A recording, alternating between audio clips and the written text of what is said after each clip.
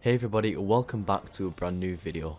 Today I'm going to be showing you how you can activate bot lobbies in your games so that you can get free wins in Fortnite Battle Royale.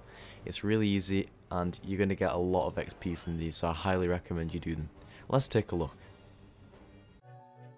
Okay, so to be able to do the bot lobbies on your main account, you will actually need a second account and you will also need a secondary device.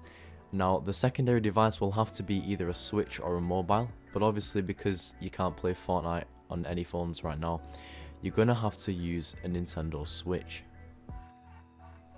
Now, for the first step you want to be doing is going to epicgames.com and creating a brand new fresh account.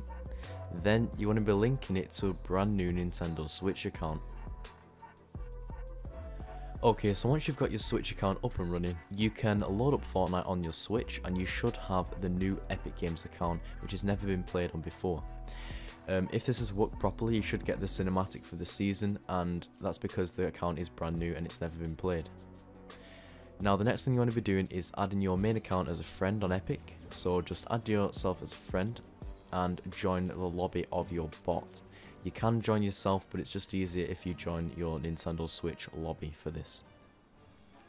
As of the time I'm recording this video, bot lobbies only work in duos and squads, and they don't actually work in any LTMs as of now, but that might change in the future, but we don't really know.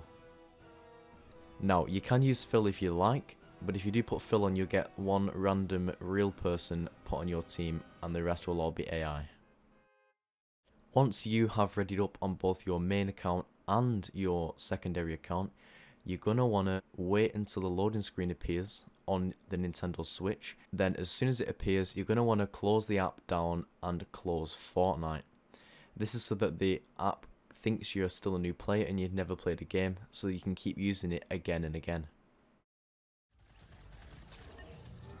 Once you've loaded up into the game, the easiest way to check that you're actually in a bot lobby and not a main game is to simply look at the player count. If the player count is 99 and it takes 1 minute for the battle bus to start, that means you're definitely in a bot lobby, because usually the battle bus starts within 30 seconds and not a minute. Now, if you haven't actually received a win already this season, you can actually unlock the victory umbrella for this season in bot lobbies, which I think is pretty nice if somebody's struggling to unlock that. Now, stats wise, you actually can achieve the stats for the matches, although they count as LTM wins, so you don't really get all the XP for the wins, but you do get the XP for an LTM win, so that's pretty cool. Now, the big question that everybody will be wondering is, can I get banned for using bot lobbies? And the answer is simply no. If Epic wanted to ban everybody that used bot lobbies, it'd be impossible, because they'd have to ban all the new players as well, and that wouldn't really make any sense. You can unlock all the XP you would normally get from a normal match in bot games. You can even unlock XP coins if you wish. The only thing you can't do is maybe a specific challenge that forces you to use an LTM, for example. Now, you can actually play the bot lobbies with friends if you wish. You will have to use a squad mode for that, but it means you can play with 2 other friends.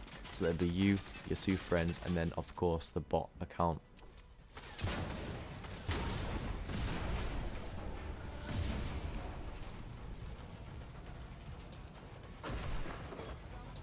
If you want to see more videos like this, drop a like down below and comment what you want to see next. Thank you for watching, and we'll see you next time.